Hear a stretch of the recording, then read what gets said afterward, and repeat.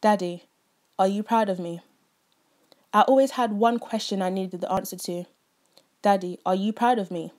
I played every sport trying to get your attention. I thought tackling someone during a game would ease the tension. I fell in love with the game. Basketball, netball, hockey, rugby and national swim meets. I did them all for you. But all I got in return were jacked up joints. Till this day, I can't walk without hearing a bone click. You have me sounding like a walking one-man band. But here I still stand, asking, Daddy, are you proud of me?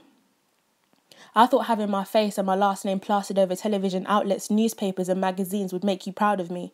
But I guess being on BBC News, Blue Peter, ITV wasn't enough, so I took to ink. Since you like to read so much, maybe, just maybe, being on the cover of the Hackney Gazette, Daily Mirror and random magazines would make you recognise me. The daughter you had but seemed to have forgotten. All my uncles, down to the shopkeeper, asked for my autograph, just because they were proud of me. But all I ever wanted, the only person I wanted to be proud of me, was you. You claimed to have loved me, but you walked out on me. Never turning up to an assembly I fought hard to get the lead rolling just for you. So you can say, that's my girl. That's my mush. When Nana found more interest in me sitting down with Prince Charles for lunch than you did, hell, you didn't even comment. That's when I knew it was too late. The first man in my life that I learnt to love, the man that should always protect my heart, was the very man to break it. Instead of blaming you, I blamed myself, trying everything for our relationship to work. In the end, I ended up with a brother that I loved with every fibre in my body, and a father I failed to understand. All I ever wanted to know was, Daddy, are you proud of me? I finished high school with 14 GCSEs, all A-star to C grades, but you weren't there to help me celebrate. The day of my prom, I got dressed to the nines with the help of Mum and my aunt. I was beyond excited to reveal the dress I chose, turning up to school knowing I looked like a sack full of money. My aunt got her windows tinted out just for me and that one day.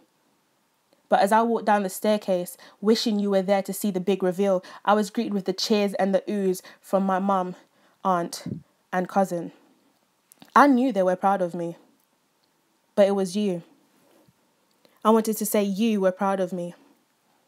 I once found satisfaction in trying to please you, but these days I found more satisfaction in slaying my edges. Nana said I should get over it, said I shouldn't be upset, but somehow you walking out on me felt like my regret.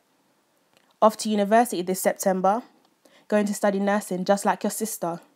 She was my motivation to become a nurse. I can't tell you how much I have rehearsed and rehearsed and rehearsed the ways in which I should tell you this. But now I hope someone reposts and show you this. Now I don't even bother asking out loud, Daddy, are you proud of me? I'm proud of myself. I'm proud of Michaela. I hated being compared to you. I felt like I was nothing like you.